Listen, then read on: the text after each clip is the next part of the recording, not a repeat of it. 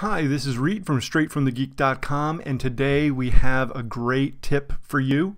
If you ever have to share your iPhone or iPad with a young child or with someone who has some type of physical or learning challenge, guided access is an amazing feature. I'm going to show you how to enable it, how to set it up, and how it can help you hand your iPhone or iPad over to someone and know that they will only be able to do exactly one thing. They can run one app, or maybe they can watch a video, and there's no possibility for them to switch to another app, turn the device on or off. The only thing they can do is use the app in exactly the way you want them to, and when they're done, they have to hand the device back to you.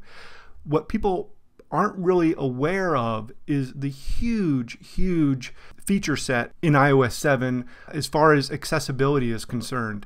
People use their iPhones and their iPads all the time, even if they're vision challenged or blind, hearing challenged or deaf, if they have motor difficulties like Parkinson's disease, or even if they have learning difficulties, where people will become frustrated or confused if they tap the wrong button and they don't know where they are any longer. So let's jump right in to setting up guided access.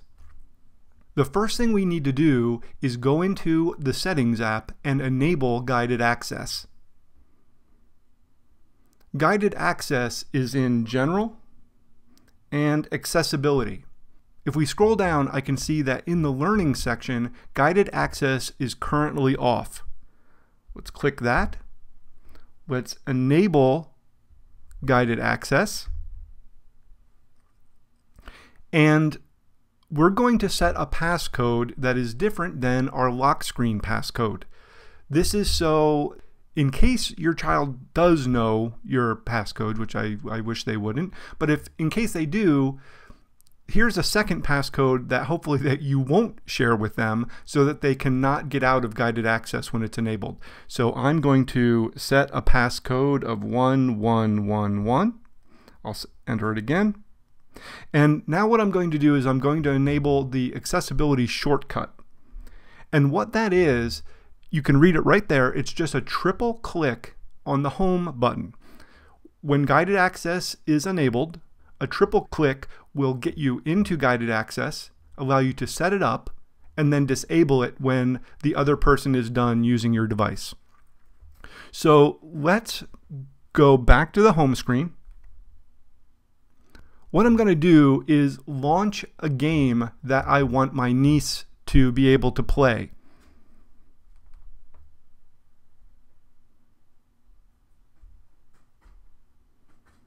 Doodle Jump is a fun game. Now what I want her to do is I want her to be able to play this game, but I don't want her to go into the store. Of course, there are other ways to enable restrictions for purchases, but for the sake of this video, I'm just going to make sure that there's no way she can tap that store button. We're in the game. This is the app that we want the person to use, so I'm going to triple click the home button. And it will ask me my passcode. And again, this is my guided access passcode, not the passcode that I use to log into my device. Bring that back up again. 1111.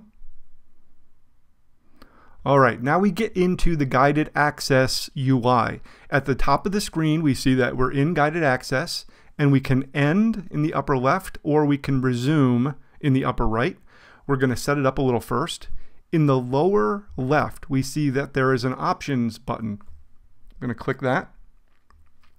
And what we can do is we can decide right now if we want my niece to be able to turn the device off or on, or if we want her to be able to change the volume of the game. Say that we're worried about her hearing. We know that the volume is set where it should be. So I'm going to leave these both where they are. But remember, now she will not be able to turn the device off, nor will she be able to change the volume. If I was going to hand her a movie, I could turn touch off entirely. So the entire screen is pretty much dead. You cannot touch it. Again, for something like videos, that might work.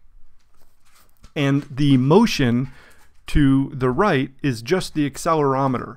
So if someone has motor difficulties, they're shaking, it's very hard for them to remain still, we could turn motion off, and then even if they move the device around, it won't scroll or it won't do the things that it would normally do while the accelerometer is active. All right, the one thing we want to do is make sure that she cannot touch that store button, correct? So this is what we do. We go to the screen and we draw around the area where we don't want her to touch.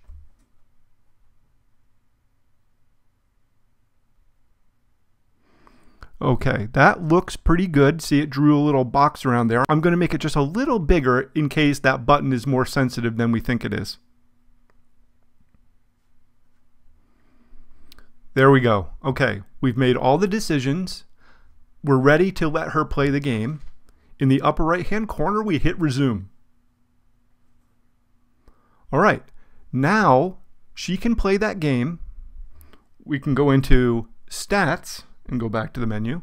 But no matter how often I touch that store button, there's nothing that will happen. I can play the game, and I'm amazing at this game, but I'm going to die on purpose, which was very hard for me to do. I can go back to the menu and I can start playing again. But again, I can hit the home button, I can hit the power button, nothing happens. This game is locked. The only way to get out of it is to use that triple click again. I'll do that now. To end guided access, we need my guided access passcode. We go back into the guided access UI and I hit end. Now my device is back the way I would want it to be, just as if guided access never was activated. I just leave guided access enabled on my device. I don't mistakenly triple click my home button very often. So it's just easy for me to have it active and be able to hand the device to anybody I want and be sure that they will be able to do only one thing. So I hope that gives you a little bit of an idea of what iOS can do as far as accessibility features. I'm going to put a link to Christopher Hill's YouTube page. Just an amazing, inspiring kid. He probably knows more about iOS than I do. And he has some significant physical challenges. I really urge you to go and check out his page. The information is amazing. All right, I hope that helped. I will talk to you soon. All right, I hope that helped, and decide today that you want to geek out just a little bit.